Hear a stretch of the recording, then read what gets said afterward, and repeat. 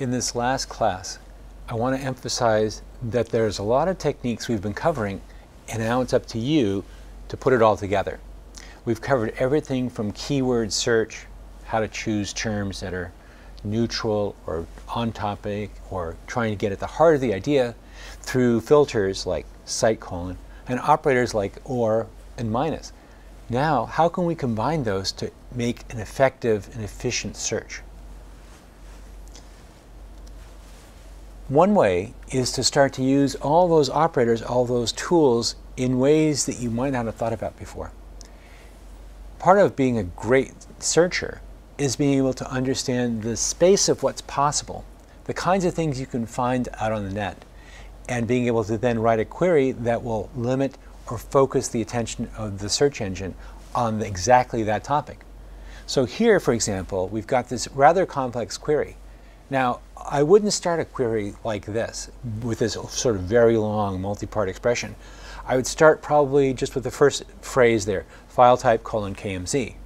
And then I would say, well, I want to do shipwrecks, because remember, what we're trying to do is find Google Earth files that have shipwrecks around Florida, but we've already got some from floridamarine.org and the jacobs.org, so now we want to exclude those. How do we do that? Well, you know how to do that. That's the minus site : operator. So I would basically build this up in pieces, and then I might add something like the or you see in the middle, shipwreck, shipwrecks, or shipwrecks in a quoted phrase. You see what I've done is part of putting it together is knowing that you can start to add incrementally additional pieces of a query to build up a complex query that does, well, let's take a look. Here's that query. And you can see we've got all the pieces here. KMZ, file type restriction, the search term shipwreck or shipwrecks, Florida. And now I want to extend that search by adding the minus site operator here. And now you can start to extend it. You get the idea. Doing good search is an iterative process. It allows you to start with a basis.